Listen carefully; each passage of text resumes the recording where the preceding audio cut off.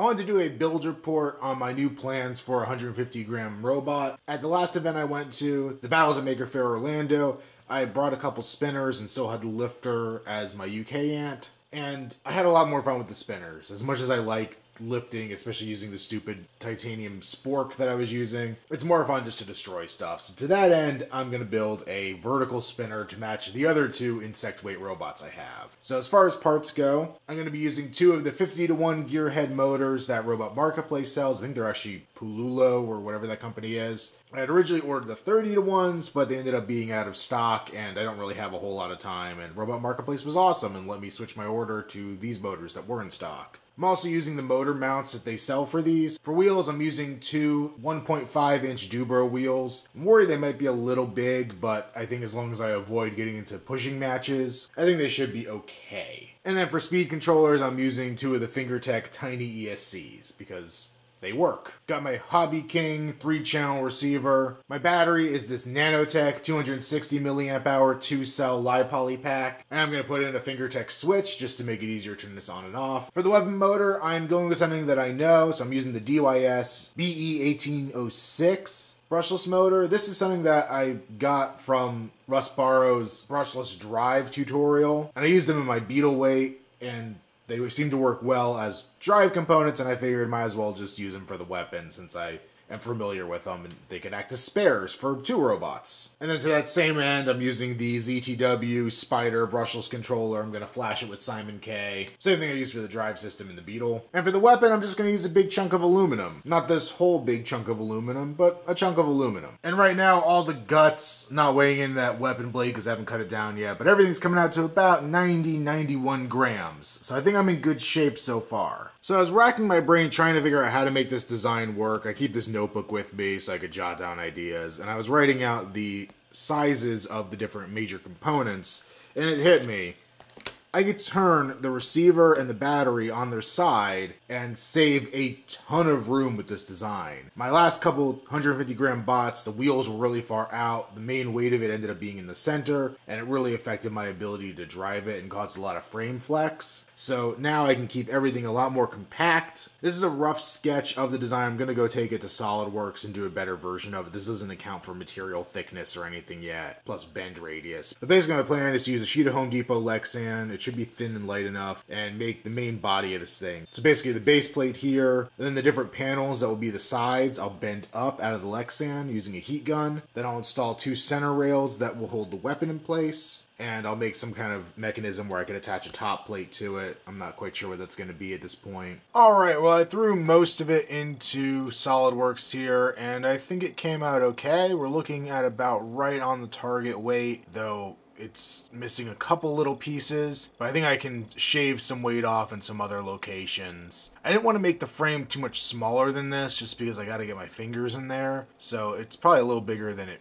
really needs to be, but I'm going to mess with it. I still have to figure out what the heck I'm going to put for top armor on it, and there's not much weight for that either. So I'm going to go print out a template and start cutting the pieces for this. Well, my printer didn't do the best job, and I kind of messed up the orientation while trying to print it, but we have a template here. So now it's time to cut this out, get it onto the Lexan, and cut that out and start bending it. So now I got both patterns here for the Lexan taped down. I'm going to take them outside and cut them. I did just have the outline for the weapon support rail. I'm going to use the actual pattern on the aluminum one since for some reason my printer only fit one of them when it printed it out. But the plastic one's less important, just kind of the opposite side, giving a little extra support. The frame and the aluminum side to the weapon rail is the most important pieces that I'm cutting today. Well, I guess the weapon's probably the most important piece, but we'll get there.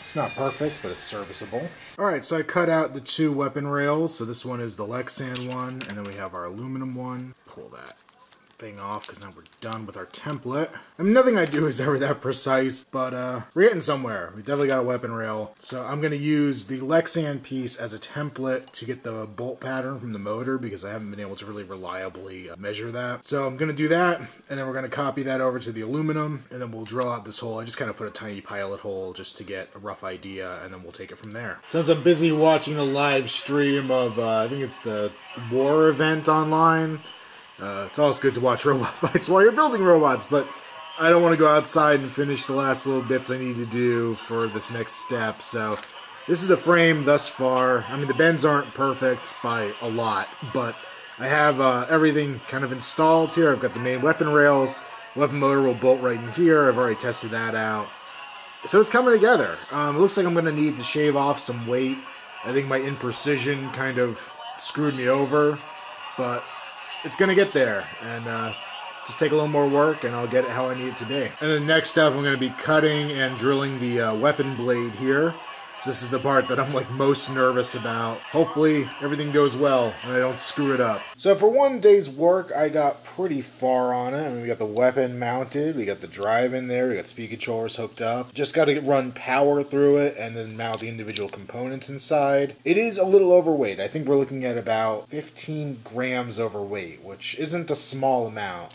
But I've started marking up a lot of areas where I can pull weight out. Some are really simple, just like this little square of Lexan here can come out. I'm going to make the wedge a little shallower, because if you look at where the blade's coming right now, I mean, it's a lot of feed room to bring a robot up there. So I'm going to cut that down along this black line, make it a much shallower wedge, and get the robots fed in much faster. I'm going to cut some out of this section back here on both sides as well. It's not really doing much to help things. And I'm sure I'm going to have to find some other weight somewhere, because I don't think that's quite enough, but I'll pull weight somewhere out of this. I mean, the armor is much thicker than it needs to be. This is 16th inch aluminum because I needed the strength. I was really worried the motor was gonna just flop around if it wasn't something really sturdy here. So I'll have to keep looking at options and see what I can do with it. But it's turning out. It's hopefully going to be running by the end of tomorrow if I get another good day at work in. So this is the nature of the problem right here. This Lexan frame currently weighs 35 grams, almost 35 pounds, which it's pretty close to a third of the weight of this robot. So that's no good.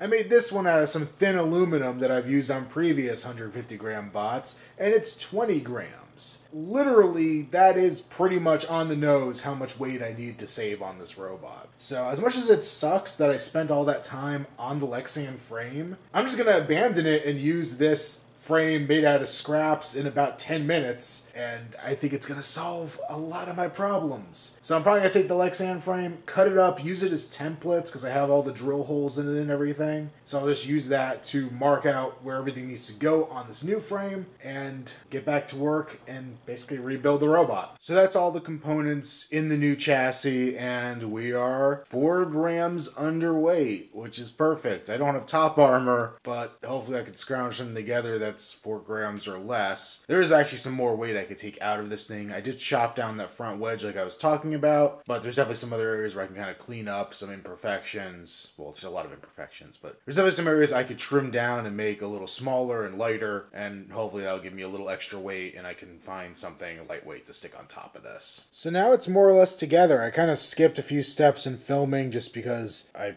had to concentrate on what I was doing, but I shortened up most of the wires. I still have to shorten up the receiver plugs here. Obviously, I painted the frame and the weapon. Still have to make top armor for it, but more or less, that's an idea of the completed version. I did give it a quick little test drive. It seems like it has a little bit of trouble going forward and backwards. I don't know if it's like grinding on something when it tries to move, but we'll get that figured out. But now, because it works, I'm going to take it outside and see how it really works.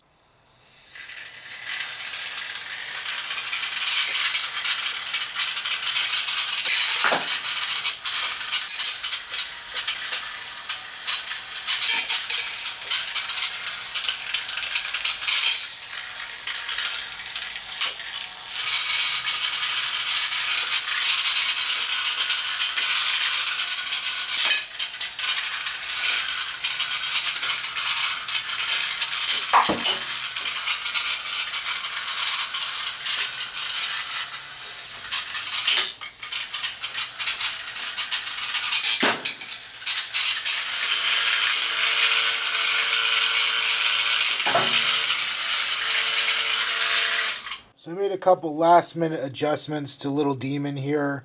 I added some Lexan top armor, just kind of sandwiched in here. I may add some connection point here in the back just so it doesn't come off. But I had some UHMW pieces in here as the supports for the main rail, and I replaced it with one of the Fingertech nut strips. And it actually saved weight, actually enough weight that I could afford the Lexan top armor. So that worked out really well. I glued in the opposite side, really just there to add a barrier before the blade hits the battery by accident. But I think overall, it's in decent shape. So that's pretty much ready for combat. And then I have my other two bots back here, also pretty much ready for combat. So everything's underweight, or at least close enough to it that I could account for some scale inaccuracy. But I've got Jack Chop, the 1-pounder there, and Sawin, the beetle here with this stupid kit on it. I mean, it's a good kit, it works well, I just didn't really want to run a kit beetle again, but my parts in Big Blue Saw didn't show up, so that's what I got going into Small Bots of Mass Destruction.